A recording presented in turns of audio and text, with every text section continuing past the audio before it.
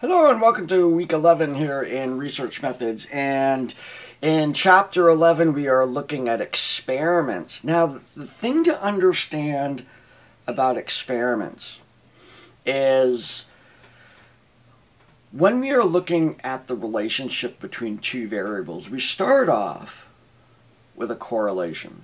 So if we think there's a relationship between two variables, first we have to determine whether or not there's a correlation, a positive correlation, negative correlation, doesn't matter. So we determine that there's a correlation, but as we've been emphasizing throughout, we emphasize it throughout statistics, and certainly we emphasized it when we talked about correlations. Correlation does not mean causation. So if we are looking to identify that an independent variable has a causal effect on a dependent variable, that is done in the realm of experimentation. Now what experiments do is they manipulate the independent variable, try to control for all the other variables so that the only effect on the dependent variable, the measured effect of that, is because of the independent variable.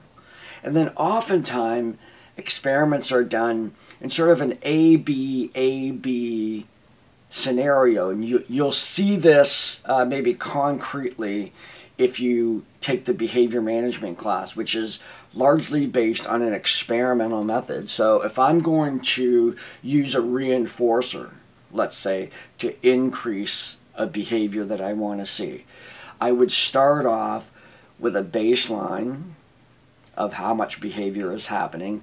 Then I would go into the A experiment. The A experiment would, I would introduce the reinforcer, measure the effects. Then the B version, I'd take away the reinforcer, and if the reinforcer is what's causing the behavior should go down. And then when I reintroduce the reinforcer, the behavior should go up, and AB, AB, AB. We should be able to see a pattern over time if that variable truly is a causal variable for that the IV actually causes the DV, or powerful influence on it. So we often move from correlation studies to experiments where we manipulate the variable. Now, in the discussion, what I want you to do is to come up with something, like come up with any sort of situation out there and design sort of a thought experiment. How would I manipulate an independent variable in order to determine causation on a dependent variable?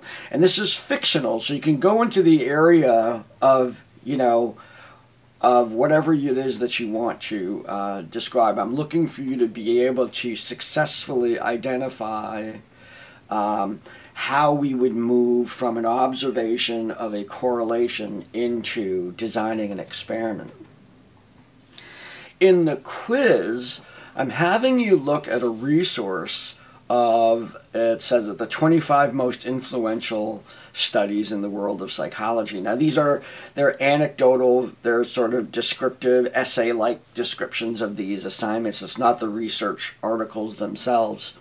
But what I want you to be able to do, there's a number of questions. The first question is, of course, give me the name of the study. And then the next two questions is name the independent variable, or one of them. Name the dependent variable. The independent one is the one they manipulate. It's either there or not there, or they change it or whatever. And what are they measuring in terms of outcomes? And then I want you to construct the null and alternative hypotheses that is presented by the study. So that would be a description of the relationship between those variables.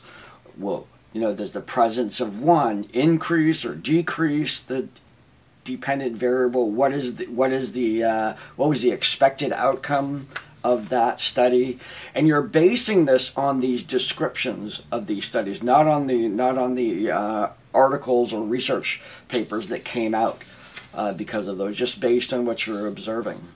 So you have the discussion and the quiz looking at experiments. One you're designing yourself in the discussion. The other one you're looking at any one of those 25 and determining, again, the name, IV, DV, null hypothesis, alternative hypothesis. So that's the expectation for this week.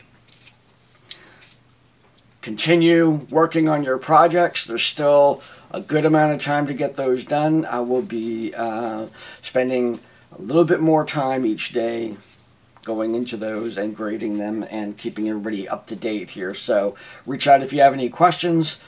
Have a great week, and I will see you next time.